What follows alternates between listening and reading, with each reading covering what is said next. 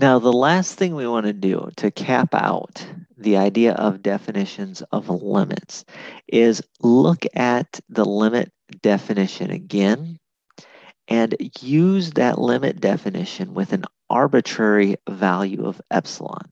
So instead of specifying that the epsilon was 0.1 or 0.01, we're going to look for an arbitrary value of epsilon.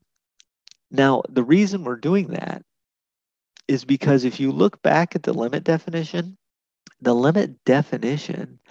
applies to any epsilon greater than 0. Not just a certain number, but rather any single epsilon greater than 0. So what you want to do is do this same technique, but rather than having a specific value for epsilon like 0.1, we just leave the epsilon as a variable, which is epsilon. Okay? So let's go back real quick before we get further to the definition. Remember, this says to have this limit of f of x equal to L as x goes to C means that any epsilon greater than 0, there exists a delta. So any epsilon greater than 0, not just any specific one, any. And so we have to leave that epsilon as a variable in order to find the delta. So let's look at an example that we've already seen with epsilon equals to 0.01 and 0.01, 0.1 and 0.01. We have this g of x equals 3x minus 7, and we know that the limit of g of x as x approaches 1 is -4.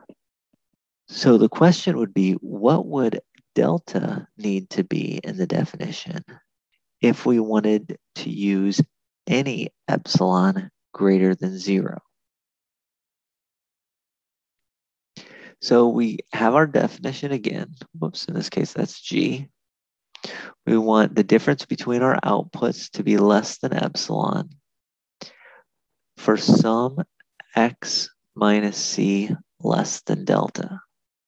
So what we need to do is we need to say my g of x, the difference between g of x and -4, an absolute value, needs to be less than some arbitrary unknown epsilon, any epsilon you can think of. And then the g of x gets changed to a 3x minus 7. And then exactly like we did before, that means 3x minus 3 is less than epsilon. Now you can do this the fast way or the short way. The short way is to divide both sides by 3. If we divide both sides by 3, you get an absolute value of x minus 1 less than epsilon over 3. You could do this the long way as well by adding 3, divide by 3, then do the whole thing. But the short way is to just go at absolute value of x minus 1, therefore needs to be epsilon over 3. So this means if you're given an epsilon, all you need to make sure is that you put your delta to be that epsilon, the arbitrary random value of epsilon, over 3.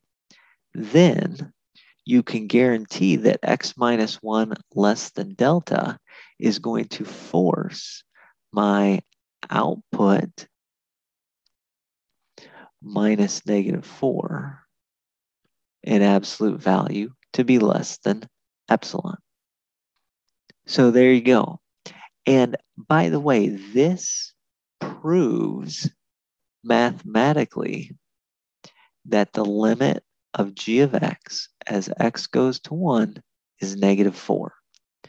So it's only now that we use arbitrary values for epsilon can we actually prove this limit is correct.